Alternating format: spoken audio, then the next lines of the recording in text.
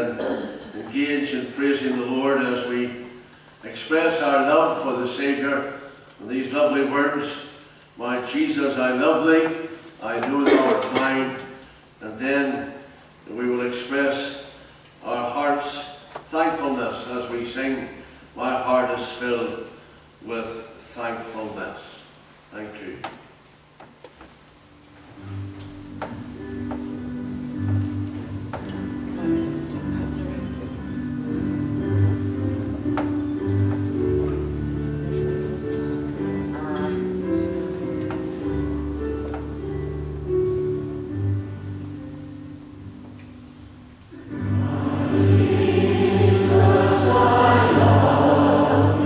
I know thou art mine.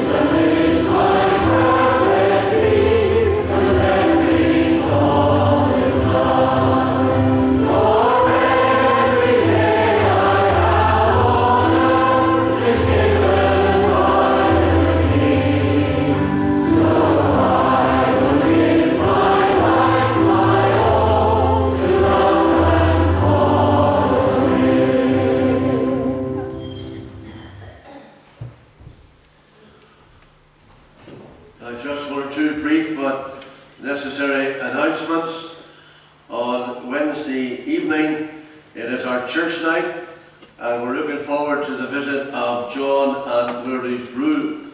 The young man John worshipped with us here, and he has served the Lord along with his wife so faithfully for many years in Peru with our Baptist missions. And this will be his last visit as a member of the Baptist mission staff. They hope to go back to Peru where they will retire.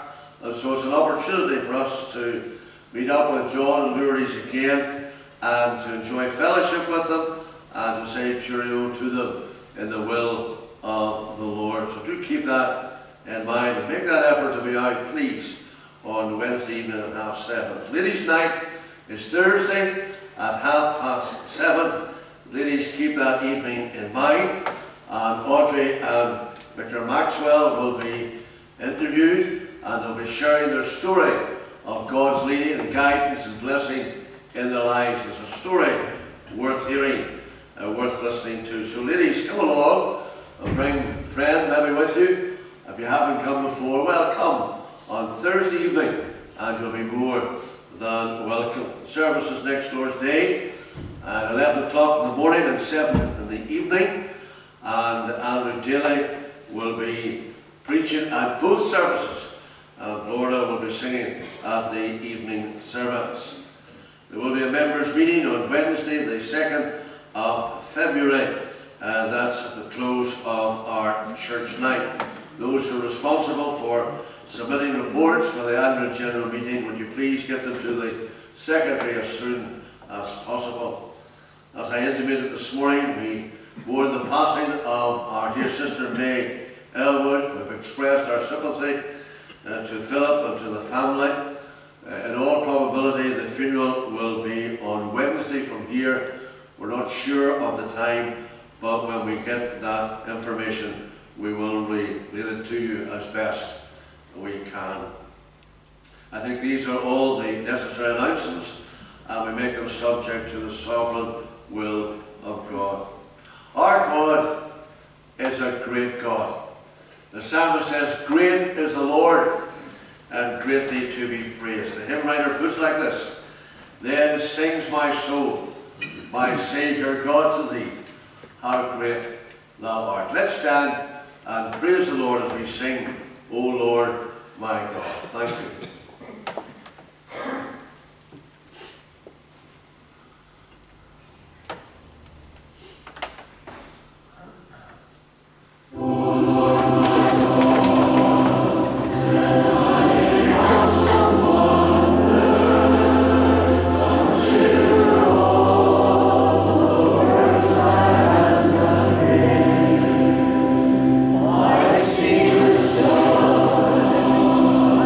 I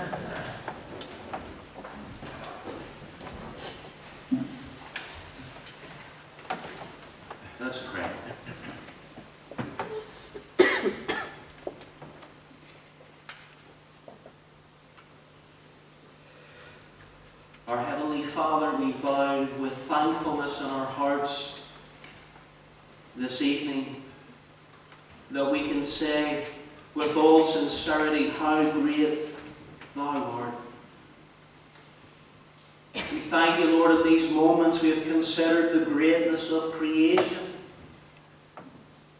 But, oh Lord, it pales into insignificance when we see the greatness of your love. Your word tells us of this great love wherewith you have loved us, that even when we were dead in trespasses and in sin, you loved us. You sent the Lord Jesus Christ to be the Saviour. And it's been so eloquently put this evening when I think that God His Son, not sparing, sent Him to die, I scarce can take it in. And we realise, Lord, that tonight once more will exhaust the very words of the English language to try and express the greatness, the grandeur, the wonder of your love. But we ask our Father that this night you will help your servant as he seeks to uplift the Saviour, that you'll give him liberty to proclaim the whole counsel of God with eloquence, with wonder, but, O Lord, in a way that exalts the person of our Lord Jesus Christ, who is worthy alone to receive that honour. Pray, Lord, that you'd open hearts in this meeting tonight, if any know not the Saviour. We thank you that this is still the day of grace. We thank you, Lord, that there is still opportunity to be found, that the Saviour is still found knocking at the heart's door. We pray this night, Lord, that he will be allowed to enter in. We ask, O God, that for everywhere where the Word of God is preached, we realise, Lord, we're conscious of where we are, that our specific request is for this neighbourhood, for this area, for this road. But, oh Lord, we pray that right across the world, as the Word of God has gone forward this day, we pray that many will be swept into the kingdom of our God, added to the number of the redeemed. And, O Lord, amongst their number, see of those who we love, those who we care for, those whom we pray for. Do this for your glory, we pray. We look to you tonight. Grant that our worship may be acceptable in your sight. Grant, our Father, that as we sing your praises, Lord, it may ascend to heaven as a sweet savour. Grant, O Lord, that as we gather and read your word just now, that you'll give it a meaning, a sense, a power, Lord, that will touch every heart, that it will come with freshness as it's preached. And for all this, Lord, we would seek to give you the glory. Do remember, Lord, those needs that we're aware of tonight. So many of our numbers shut in. And Lord, we pray publicly for them because, Lord, we dare not forget them. We thank you for those who have been so faithful in prayer down through the years, who have remembered us. We remember them tonight. And as ever, Lord, we do pray, especially tenderly we ask for those who mourn, that you'll show yourself to them to be the God of all comfort. Bless us tonight. Shut us in with yourself for these moments. And write your word upon our heart, we pray. We ask in our Saviour's name. Amen. Our scripture reading this evening is found in Matthew's Gospel in chapter 18. We'll be reading from the 21st verse.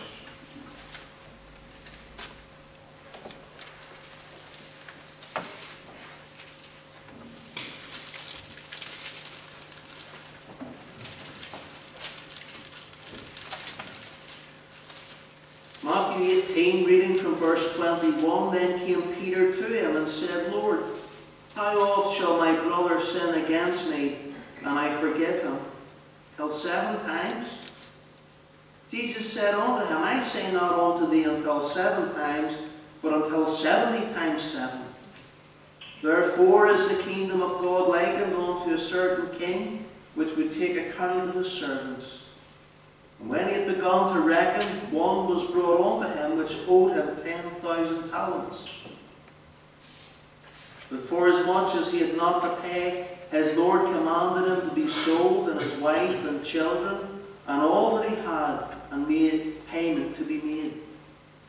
The servant therefore fell down and worshipped him, saying, Lord, have patience with me, and I will pay thee all. Then the Lord of that servant was moved with compassion, and loosed him and forgave him the debt. But the same servant went out and found one of his fellow servants, which owed him 100 pence. And he laid hands on him and took him by the throat, saying, Pay me that thou owest. And his fellow servant fell down at his feet and besought him, saying, Have patience with me, and I will pay thee all. And he would not, but went and cast him into prison, that he should pay the debt. So when his fellow servants saw what was done, they were very sorry, and came and told unto their Lord all that was done. Then his Lord, after that he had called him, said unto him, O thou wicked servant, I forgive thee all thy debt, because thou desirest me. Shouldest not thou also have had compassion on thy fellow servant, even as I had pity on thee? And his Lord was wroth, and delivered him to his tormentors, till he should pay all that was due unto him. So likewise shall my heavenly Father do also unto you, if ye from your hearts forgive not every one his brother their trespasses.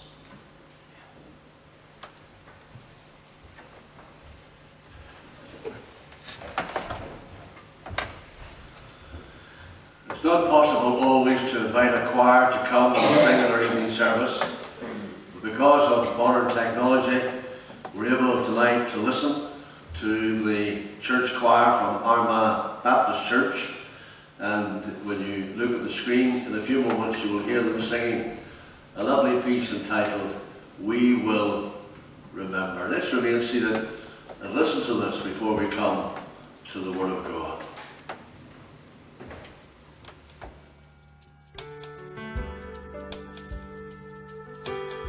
We will remember, we will remember, we will remember the works of your hands.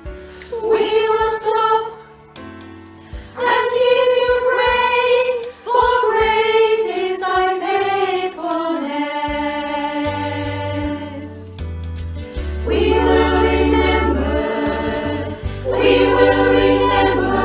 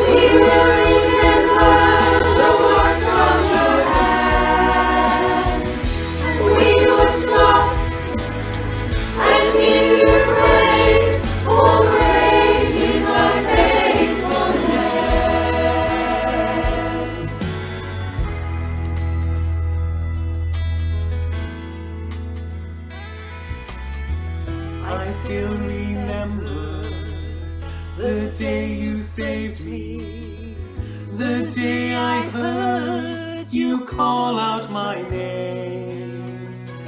You said you loved me and would never leave me, and I've never been the same. We will remember, we will remember, we will remember the works of your hands. We will stop and give you praise, for great is thy faithfulness. We will remember, we will remember, we will remember the works of your hands. We will stop and give you praise, for great is thy faithfulness.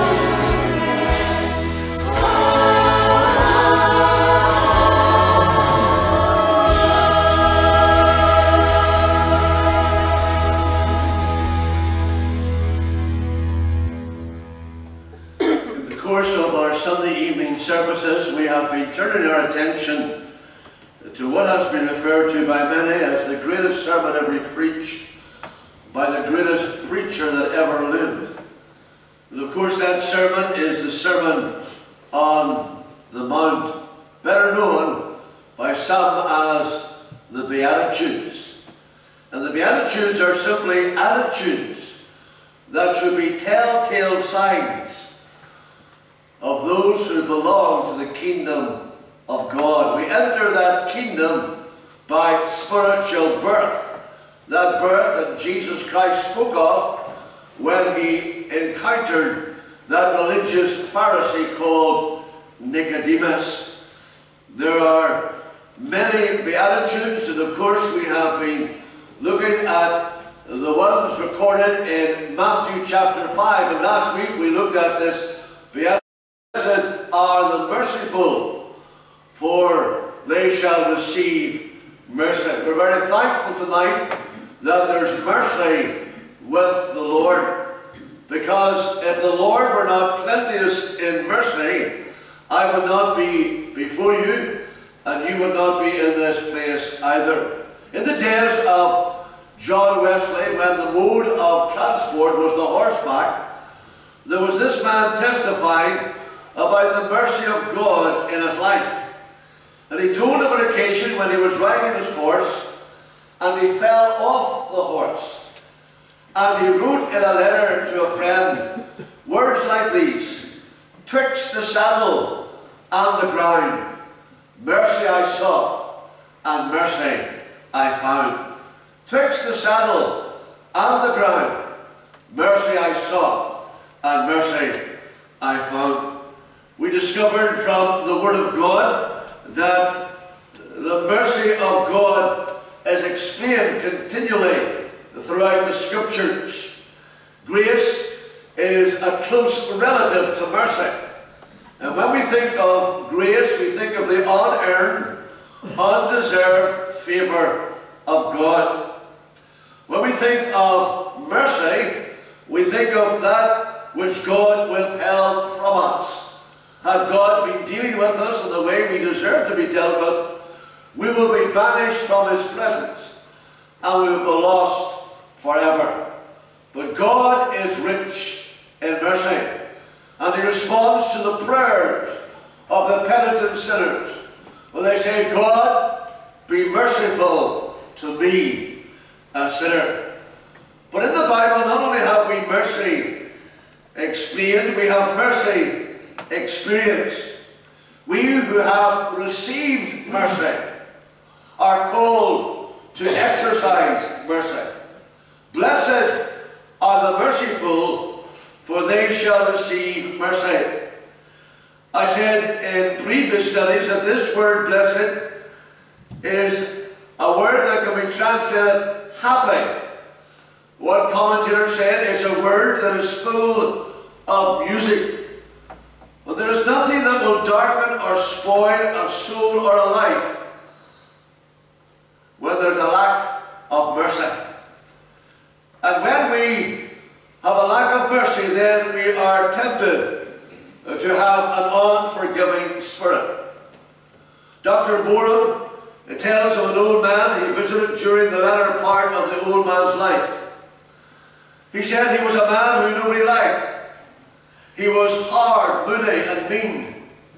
And had you met him on the street and spoke to him, he would have kept his eyes straight in front of him, grunted sulkily, and passed on.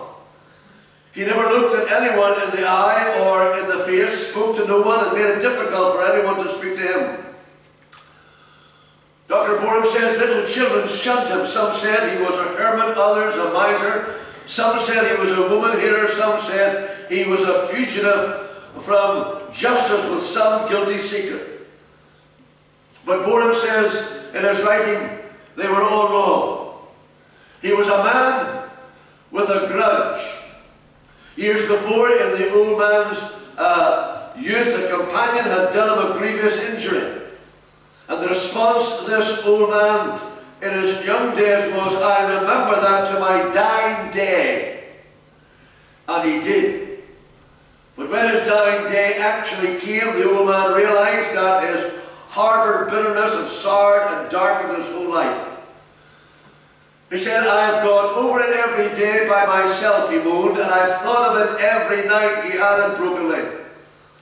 But I see that my bitterness has eaten out my soul. My hate has hurt no one but myself, and God knows that it has turned my life into hell. One writer says, the person who plans revenge may destroy others, but he will also destroy himself. Jesus Christ teaches us here that there is a blessing to be experienced in being merciful. What does it mean to be merciful? Well, it means identifying ourselves with others. It means trying to put ourselves in their shoes, trying to see things from their point of view. And I think if we're honest, we all need to learn this lesson. And if we did, it would be helpful to us in displaying the mercy that God is talking about here. Would there not be a greater kindness in our judgment? Would we not be less harsh, less critical, less fault-finding, and more understanding? Maybe those who offended us, hurt us, wronged us, are not as guilty as they first appeared. Maybe we're reading something into things which are of our own making and not factual. Maybe we don't stop to hear the whole matter and formulate our opinions too quickly. Jesus exhorts us here to be merciful. Jesus tells us to be merciful and to show mercy. And to be mindful that grace and truth came by Jesus Christ. You see, our Lord perfectly demonstrated this balance. Grace and truth. Truth by itself is cold and hard. We need to mix it with grace. We need to mix it with mercy. There might be a valid reason about which we know nothing, and so we need to be very careful not to jump to the wrong conclusions. And I don't think we will stray greatly from the truth if we will be determined by the grace of God to go through this world with a heart that is full of mercy. When from a human standpoint there is no reason to be merciful.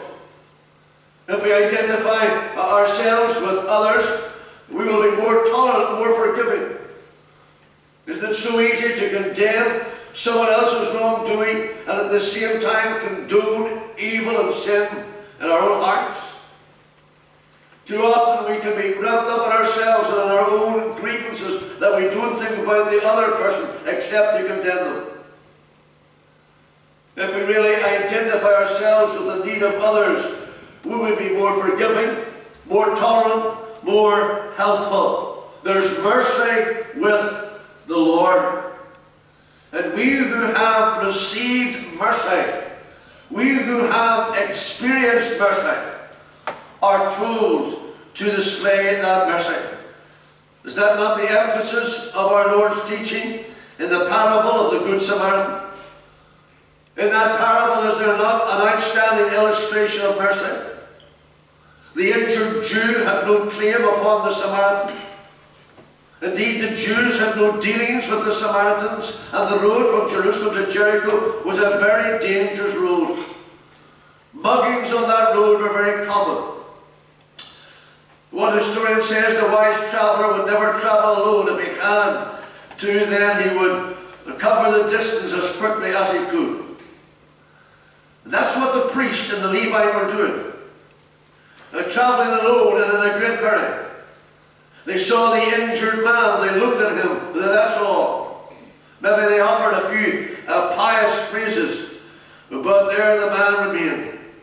They may have felt something, but the bottom line is this: they did nothing. The Samaritan, on the other hand, showed mercy. He was sorry for the victim. He went across to him, he dressed his wounds, he put him on his donkey, he took him to the inn, and he paid for his keep. That is mercy. That's how God dealt with you and me. That's how God displayed His mercy toward you and me. He found me bruised and dying. He poured in oil and wine. He whispered to assure me, I found thee, thou art mine. I never heard a sweeter voice. It made my aching heart rejoice. Oh, the love that sought me. Oh, the grace that bought me. Oh, the blood that brought me to the fold. When Jesus finished the story, he questioned the man who had questioned him and said, which of these three do you think was neighbour to him who fell among the thieves? And the lawyer couldn't bring himself to say the Samaritan. What he said was this: the one who showed mercy. Mercy rewrote my life. And if you're a Christian like, mercy rewrote your life. Our merciful God got involved with us in the sending of His Son. Our merciful God got involved with us when He sent forth His Son to die on the cross, to bear our sin and shame. And in mercy, God has withheld from us what we do not deserve, what we do deserve. It is the very opposite of justice. The just one, the Lord Jesus, gave Himself for the unjust, you and me. The righteous took the place of the unrighteous. And in that transaction, the mercy of God was displayed. In the Bible, we have mercy explained. In the Bible, we have mercy experienced. In the Bible, we have mercy encouraged. Blessed are the merciful, for they shall receive mercy. The consistent teaching in the New Testament is one of encouraging us to be merciful. And if you're a Christian tonight, if you're a child of God, if you've received the rich mercy of God, you have at least two powerful incentives to be merciful. And if we're not moved by either of them, then there's every reason to doubt the validity of our faith. The first incentive tells us to look back. To look back. Listen to what Paul says in Ephesians 4:32. He says, be kind to one another. Be tender-hearted, forgiving one another, just as God in Christ also forgave you. That's the backward look. He's taken them to Calvary. He's taken them to the cross. In Colossians 3:13 he says, if anyone has a complaint against another, and that can happen even in the best of lives, even as Christ forgave you, so you also must forgive. If we have received mercy, then we need to show mercy. That's the backward look. You see the argument, don't you? You've had mercy shown to you, therefore show mercy to others. You have been forgiven, then forgive It's a powerful argument. I remember when we were on holiday in Bournemouth, there were other pastors there, and we had an unofficial arrangement that if you were free, we met on the east coast, the beach there. And often we would have met up and the children were small. And sometimes they did misbehave themselves, even though they were pastors' children. And sometimes they had to be reached for, and part of their anatomy had to maybe feel part of your anatomy. And when that was happening, and Pastor Smith, the late Pastor Smith, was looking on, and you were maybe making an attempt to reach for your little one, you'd have heard him say in the background, "Mercy, mercy, mercy. There's mercy with the Lord." And many's a child escaped because of that statement, "There's mercy with the Lord." But aren't you grateful tonight? I hope you are, that there's mercy with the Lord. We see that illustration in Matthew 18. That's why I asked Clive to read from that passage of Scripture. It's a powerful argument in Matthew 18. The Lord Jesus puts it into a very telling story, which was the parable of the two debtors. The first debtor owed his master 10,000 talents, a vast sum of money, but he had nothing with which to pay it. And so his master wanted to throw him into the debtor's prison. The man begged for mercy. "I'll pay you if you give me more time." And his master, out of kindness and pity, forgave him all his debt. It's unbelievable, isn't it, when you read on in the story? Jesus says, "Then that same servant, with the burden of his debt lifted so gloriously from his shoulders, came upon a fellow servant who owed him 100 pence, but he demanded immediate payment. And although it was such a small sum of money, his fellow servant couldn't pay it, and he asked him for time and begged for mercy. But the man refused to listen to him and had his fellow servant thrown into debtor's prison." You may say, what an ungrateful man. What a terrible thing to do. But be careful not to condemn this man and condone the very thing in yourself. Has God forgiven you? Do you forgive others? God's mercy flows into this unmerciful world through the mercy of his people. And if there's a blockage somewhere in your life and mine, then the mercy stops flowing. The first incentive is to look back. The second incentive, to be merciful, encourages us to look forward. Blessed are the merciful, for they shall obtain mercy. When Jesus gives us the family prayer, there was only one petition that he commented on. And there was the petition that read, "Forgive us our trespasses, as we forgive those who trespass against us." And if we pray that prayer with unforgiveness in our hearts, that's hypocrisy. And when Jesus got to the end of his prayer in Matthew 6 and 14, here's what he said: For if you forgive men their trespasses, your heavenly Father will also forgive you. But if you do not forgive men their trespasses, neither will your heavenly Father forgive your trespasses. In other words, if God's forgiveness has come to you, if God's forgiveness has come to me, and we're not showing it to others, then you've never really understood what God's forgiveness is all about. You've never really appreciated it. You've never really appropriated it. You've never really received it. One day John Wesley went to a man who was a civil servant to plead for one of his employees who was dismissed for some small offence. The man said to John Wesley, "I never forgive. I never forget." And John Wesley looked him straight in the eyes and said, "Then I hope, sir, that you will never sin. I hope, sir, that you will never sin." The Christian stands between mercy received and mercy still needed. And we shall need mercy till our dying day. That's why God has provided for all of us a throne of grace. And at that throne we receive mercy and grace to help in every time of need. And as we receive it, so we share it. As we receive it, so we express it. And if we don't show it, how can we know it? If we need mercy ourselves, how then can we withhold it from others? You see the argument? It's a very strong one. The believing sinner has received mercy from the Lord.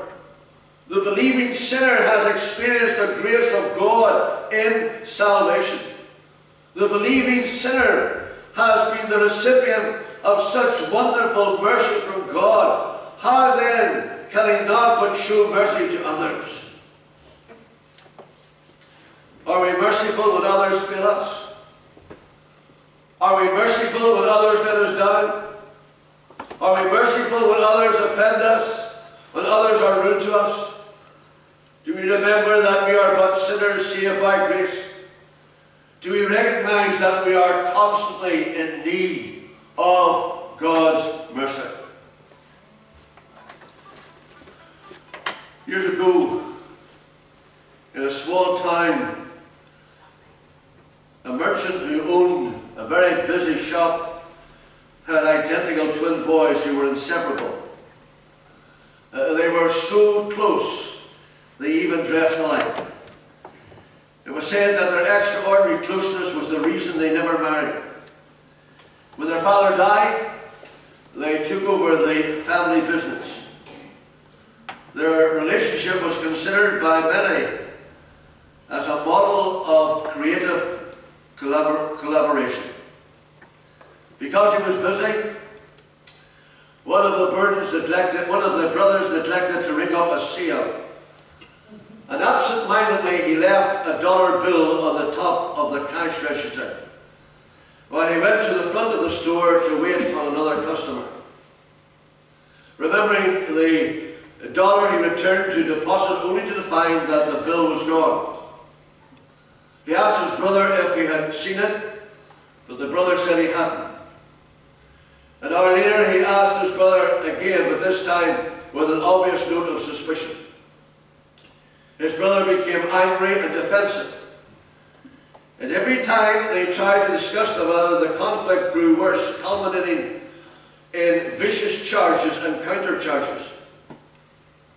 The incredible outcome was a breakup of their partnership. The installation of a partition down the middle of the store with two competing businesses. And they continued for 20 years. It was an open, divisive sore which everybody in the community knew about. One day a car with an out-of-state license pulled up in front of the store. A well-dressed man entered one brother's shop and asked how long the store had been there. Learning he had been there 20 years, he said, "Then you are the one with whom I must settle an old score." He said, 20 years ago I came into this town and I hadn't eaten for 3 days. As I was walking down the alley behind our store, I looked in and saw a dollar bill on top of the cash register. He says, everyone else in the front of the store was not around. I had been raised in a Christian home and I never before in all my life had stolen anything, but that morning I was so hungry I gave in to the temptation. I slipped through the door and took that dollar bill. And that act has weighed heavily on my conscience ever since, and I finally decided that I would never be at peace until I came back and faced up to that old sin and made amends. He said, would you let me now replace that money and pay you whatever is appropriate for damages? And when the stranger finished his confession, he was amazed to see the old store owner shaking his head and in deep sorrow and beginning to weep. And finally the old man gained control and taking the gentleman by the arm, he asked him to go to the store next door and tell its owner the same story. And the stranger complied.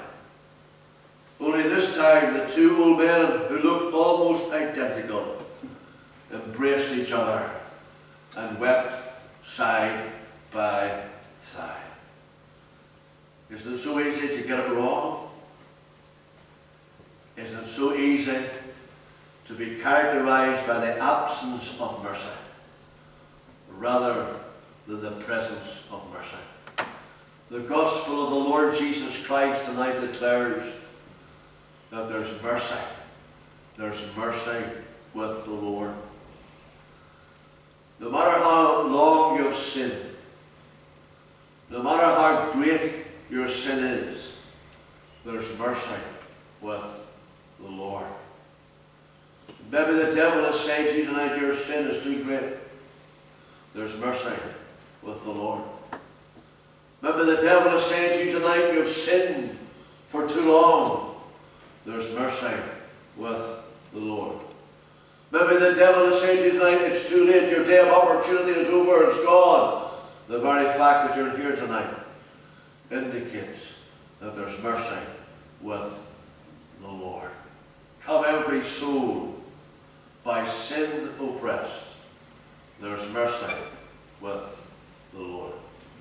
And we who have received mercy, we who are the recipients of mercy from this God who is plenteous of mercy, are called to show mercy. And if there was a greater amount of mercy among the people of God, maybe there would be greater blessing in the service of God, in the work of God, and in the witness of God's people. Blessed, blessed, happy, content are the merciful, for they shall receive mercy. Father, in the quietness of these moments, help us to reflect upon the things that we are gleaning from your word. We're so thankful tonight that you are a God who is rich in mercy. We're so thankful tonight that mercy, like grace, is flowing like a river. Multitudes there have been supplied. None need perish. All may live, for Christ has died. Lord, we pray that you'll forgive us if we have been guilty of not displaying the mercy of God in our life to the extent that we should. Help us, O God, to show our appreciation of the mercy that we have received in Jesus Christ by sharing that mercy with others. Lord, we pray that you will just write this word in all our hearts this evening. Help us not to apply it to someone else, but to allow the Holy Spirit to apply it to my life and to each individual life. We pray in Jesus' name and for Christ's sake. Amen. We're going to remain seated, and we're going to listen to a rendering of a well-known hymn by the Gaither singers, Years I Spent in Vanity and Pride. Let's remain seated and listen to this song before we close the meeting with benediction.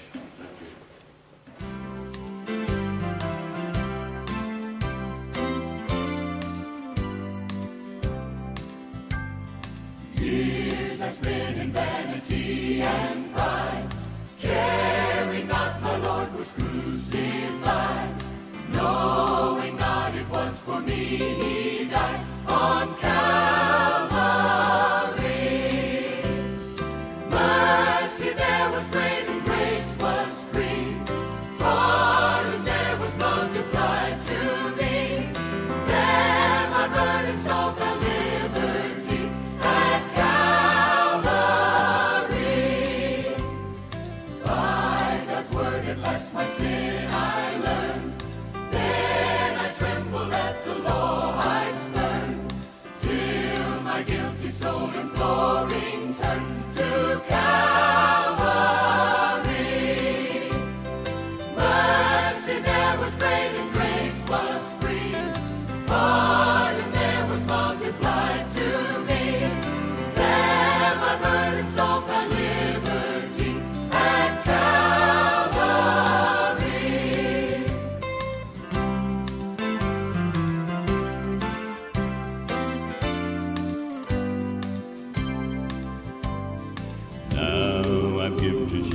everything. Now I gladly own him as my king. Now my raptured soul can only sing of Calvary. Oh, the love that drew salvation's plan. Oh, the grace that brought it down to man. Oh, the mighty gulf that God did span at Calvary. Mercy there was great and grace was free. Pardon there was multiplied to me.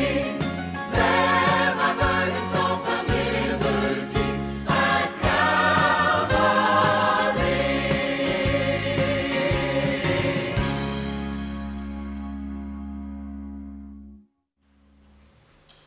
Father, we thank you for Calvary. We thank you for that fountain opened for sin and uncleanness. We thank you for the mercy that was displayed and demonstrated, and that mercy that is still flowing this evening. For your presence with us today, for help given, for any measure of blessing received, we give you thanks. Pardon us in your fear and in your favour. And if we've never experienced the mercy of God tonight in salvation, we pray that we will not put our head on the pillow to rest until we're resting in your love and in your mercy and in your grace. And we who profess to know and love the Lord, where the opportunity presents itself in the days that lie ahead of us, help us to display a mercy that reveals this great truth, that we have received mercy from the Lord. Now may the grace of the Lord Jesus Christ, the love of God and the fellowship of the Holy Spirit rest and remain with all who know and love the Saviour, through Jesus Christ our Lord.